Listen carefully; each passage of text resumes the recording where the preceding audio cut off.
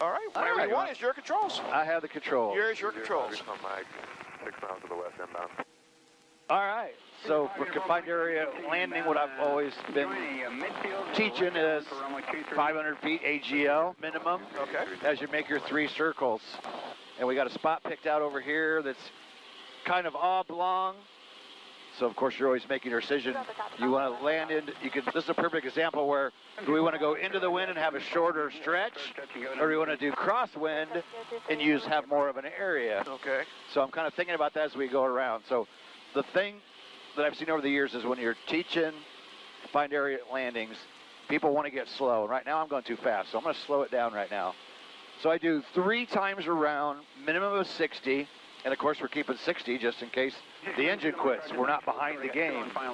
Keeping 500 AGL the whole time. We're looking in for, of course, what's the surface like? Size, surface, shape, slope, looking for towers, looking for wires. And then I'm always thinking about path in and path out. Where am I going to go if something happens on the way in? And even more importantly, I think, is once you get down in the hole, sometimes you forget what's on the other side when you're going to come out. So making a mental note on the way in, where am I going to go if something goes wrong? When I come out of the hole, where am I going to go if something goes wrong? So that's about one time around. We'll go around 2 more times. And now I'm thinking about the wind and whether I want to go across to what I feel is more into the wind or whether I want to go kind of with a crosswind. So I'm looking outside. I got 70, so that's good. I've got 500 AGL. And the other trick that people, a lot of times when you're making these circles, you find yourself either creeping up on your spot or getting way away from it because you're thinking about the wind as you're going around, you're adjusting those circles. So it looks to me, I think the wind's this direction. Would you agree? Yeah. So I think using the long ways, I think it's going to work. Yeah, based on the smoke I see over there. Yeah. So I'm looking out thinking, okay, I'm going to come up with kind of a downwind base and final for when I make my approach in. So again, keeping 3 circles, keeping a minimum of 60. People have a people have a tendency to get too slow. So this is time around number 2. I know we believe the wind's that direction due to the smoke. So when I look across, I can see kind of a little creek over there. That's going to be kind of my downwind. And I can see a road back there that I'm going to use for a base and a final. So I've kind of got my plan. I know what my downwind, my base and final is going to be. And of course, as we start our approach in there, we're verifying everything that we saw at the higher altitude. Okay. And if we see anything that we don't like, fly away. I mean, nothing says we have to land there.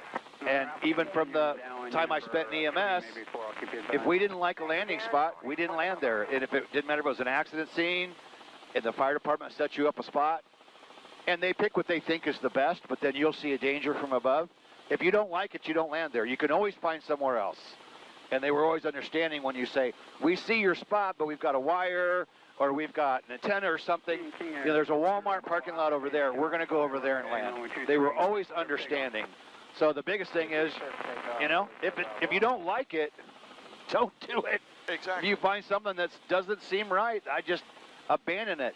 And then the go around, in normal training, I try to do a go around every single time I do a lesson with somebody, at least an hour lesson.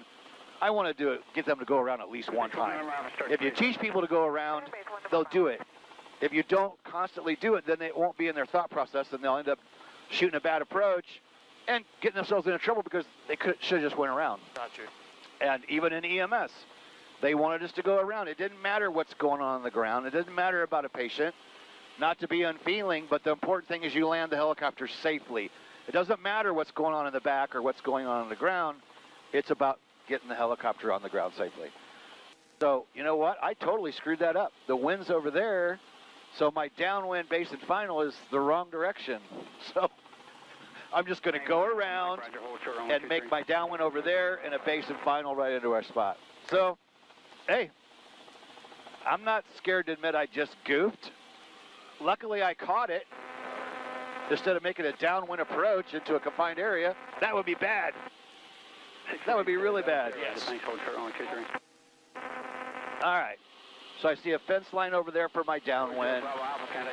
I see a spot where I want to turn by a tree and some water to make my base, and that'll take us right in to our spot. Land number 2, your traffic's a mile and a half final Centurion. Okay, clear land number 2230129. All right, 500 AGL, got 70 on the airspeed. Right now I'm on my downwind. So as we approach it, again, we're going to be looking, does it look the same on our approach as it did when we were up here?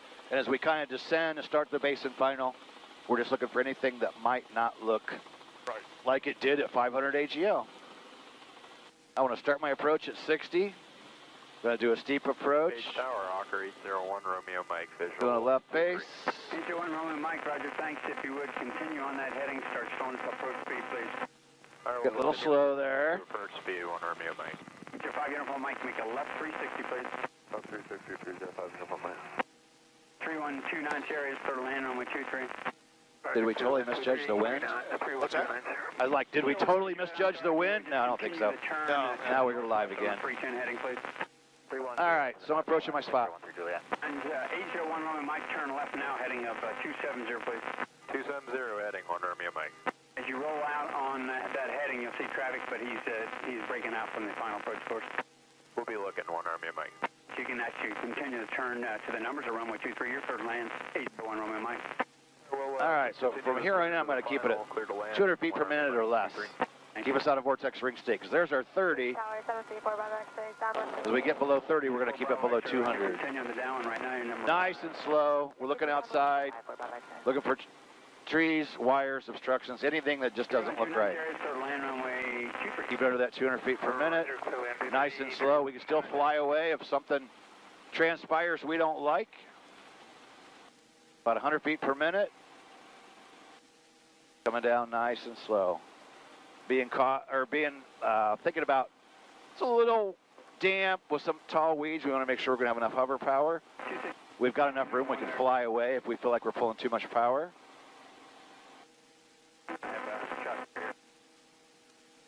And there we go. Very nice, very nice. Tail clear on the right. Now I'm going to go ahead and move back this direction a little bit, just because we have this benefit of this being kind of an oblong spot.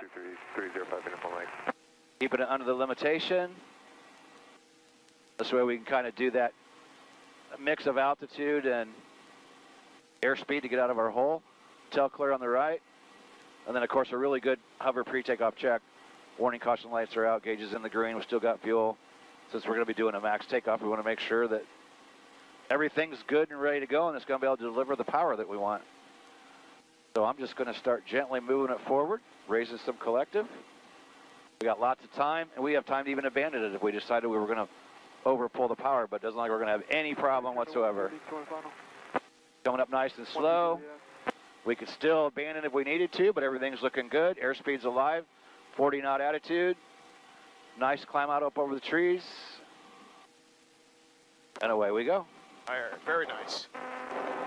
I'll give you the controls back. All right, I have controls. That wasn't my best ever. But I totally screwed that up, but at least I caught myself. Wait. I'm setting myself to do a downwind base and final downwind. Going in the wrong damn direction. That was good, though. That's my thought process. Probably not a lot different from what you've been taught, I don't suppose. Yeah.